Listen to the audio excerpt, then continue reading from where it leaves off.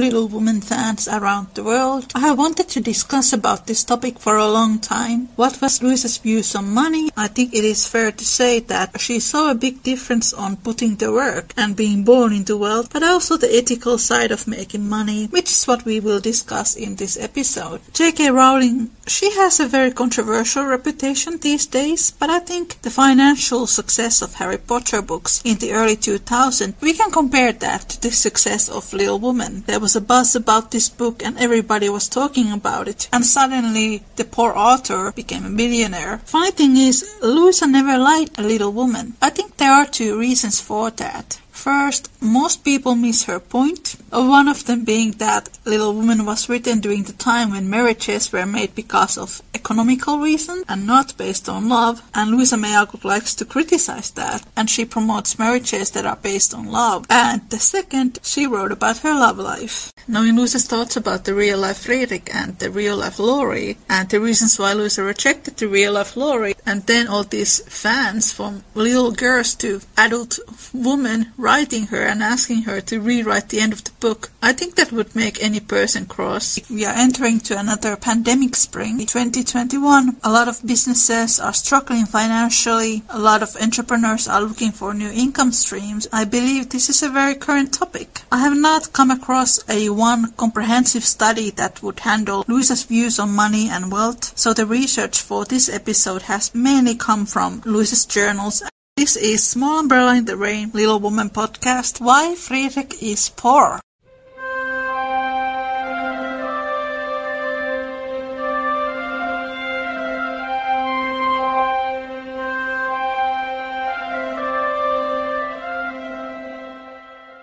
One of the things that I come across over and over again as someone who studies Little Woman is that a lot of people don't understand why Louisa May Alcott decided to marry Joe to a man who was poor. This question is often followed by mentioning Laurie's wealth. Even people who have written scripts for Little Woman adaptations have asked this, which always manages to surprise me, because when I read the book it was always very clear for me why Jo wanted to be with Fritz and why she rejected Laurie, and the book itself goes into great detail explaining this. What if I would tell you that Louisa marrying Jo to a poor character who Jo loves and not to the rich character who she is not in love with is one of the most feminist aspects of Little Woman? Louisa May Alcott was born into the Transcendentalist movement of New England.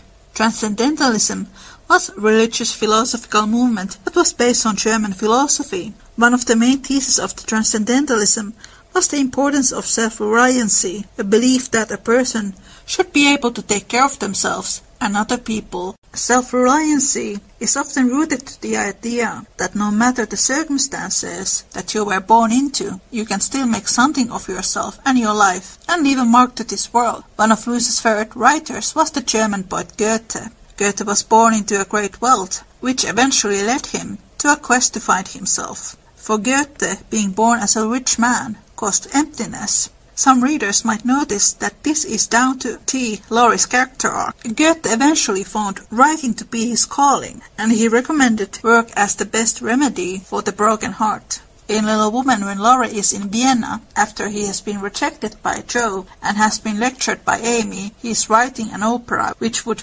quote-unquote harrow Jo's soul and melt her heart. But he just keeps seeing Jo in the most unflattering ways, and soon Jo is replaced by a beautiful ghost who looks a lot like Amy, and Laurie sees himself as a romantic prince. I have seen about 14 Little Woman adaptations, and this part of Laurie in Vienna has never been included, which is a problem. In the novel, Laurie is quote-unquote flirting with this ghost for a while, and then he stops, and for the first time in his life, Laurie realizes that what he is doing is silly, and he remembers Amy's words from the lecture that she gave to him. She took his hands and said that they were soft and white as a woman's, and they had never done a day's of work, only picked flowers for girls and wore Juvin's best gloves. As the result of this, Laurie goes to work for his grandfather. Laurie's character arc in Little Woman is not about Amy or Jo. It is a story how Laurie becomes a man. In Louisa May Alcott's world, the only acceptable wealthy people are the philanthropists,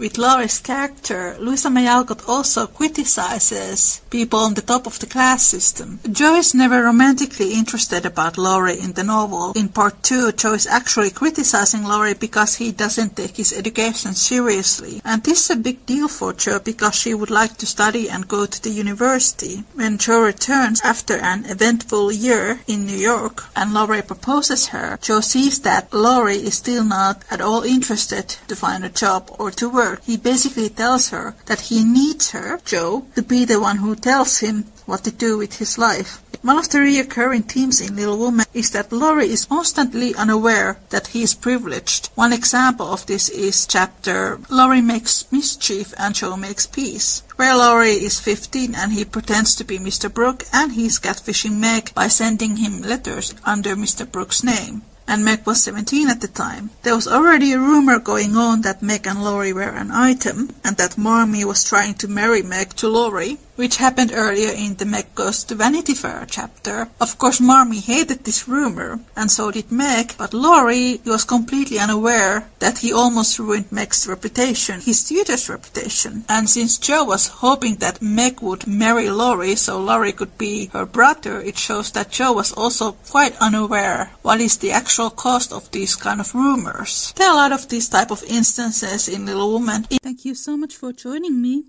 Click the end screen to listen to the full episode, Why Friedrich is Poor, Louisa May Alcott's Views on Wealth.